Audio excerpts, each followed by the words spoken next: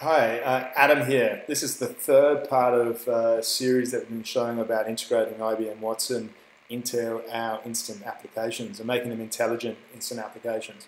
So for this part of the demo, we've already talked about the chatbots. We've created this. The first part was we actually created this application which was for capturing information about job candidates coming in. So there was like their resume and so on.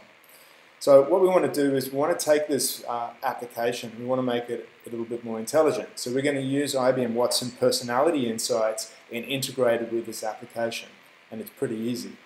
So the first thing you need to do is you need to create a Personality Insights service on Watson, and then you're going to need to get, like you did with a chatbot, you're going to need to get your service credentials. So if you come into the service credentials over here, I won't click on this because you'll see mine, but you'll get the name and the password. That's all you really need. It's then pretty easy. You can come back into the application and you can associate that with that AI IBM Watson credentials. So you're going to click Add IBM Watson credentials. You'll select it as the type of that. We'll have other ones in the future, but that's just for now. And again, you'll paste in your username/ID and password in here. You can forget about the workspace ID for Personality Insights. It's not needed. So that's all you need to do to connect your app to Personality Insights.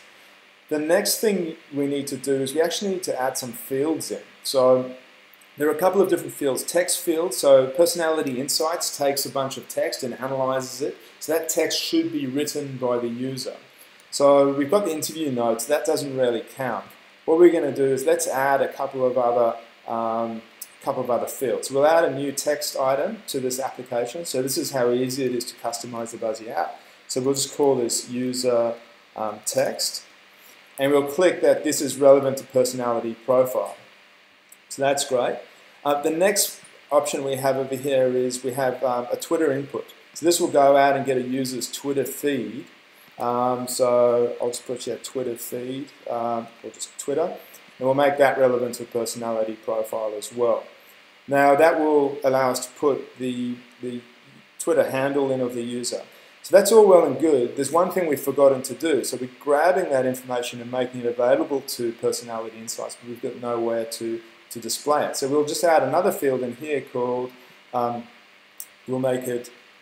just call it Personality Insights. And again, you can customize these to whatever you want. And this allows you, this is a visualization of the result that comes out of Personality Insights. We'll probably provide other ones in the future, but this is just the starting point. You can also define, obviously, whether these fields, so things like the Twitter field and that, we'll just collapse that. The user text as well, we'll collapse that. So this is just an example which has got these two fields, and again there could be more fields, and we'll add in other features in the future to be able to grab the contents of documents as well.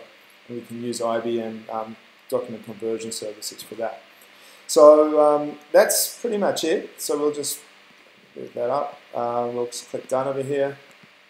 So now we've got this Personality Insights, but at the moment we haven't got any data in here. So let's go in and let's add in Kelly Slater's Twitter account. So you can just click out of that, it will go and fetch it, or if you come back in again, you can just refresh that. And then if you just click refresh chart over here, once that data is grabbed, it will now give you Kelly Slater's Personality Insights. That's pretty cool. So that's as easy as it was to integrate in with Personality Insights. Now if you remember, we didn't hide that from there, so now we can see here's Kelly Slater, he's waiting for interview, his overall rating is 5, and then we can see his Personality Insight charts. Obviously you'll need to drill into that to be able to see that.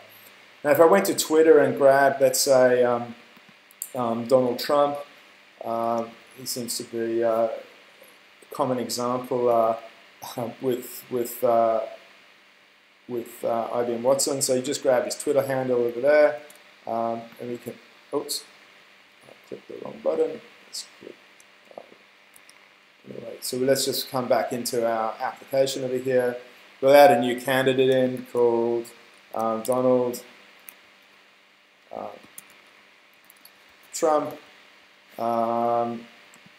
He's waiting for an interview, and at the moment we've got to submit this first, and then we can come back in. Oops, we can come back in over here and enter his Twitter handle. So let's just put that. Oops, we'll do that. Real Donald Trump.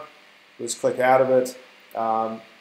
Then we'll go off and fetch his Twitter feed, and then if we refresh it, there's Donald Trump's personality profile.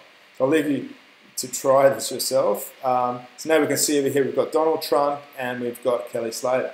That's it. That's as easy as it was to integrate in Personality Insights. Again, there's other options in here. So if I had pasted in the text field, the user text, I could paste in text that that user had written, and that will go into the Personality Insights as well because we included that in the application settings. Again, I mentioned we'll add in things like documents, so like the resume or other documents the user has written, we'll be able to analyze that as well. But that's a good place to get you started. So have fun, and look forward to hearing what you do with it. Thanks for watching.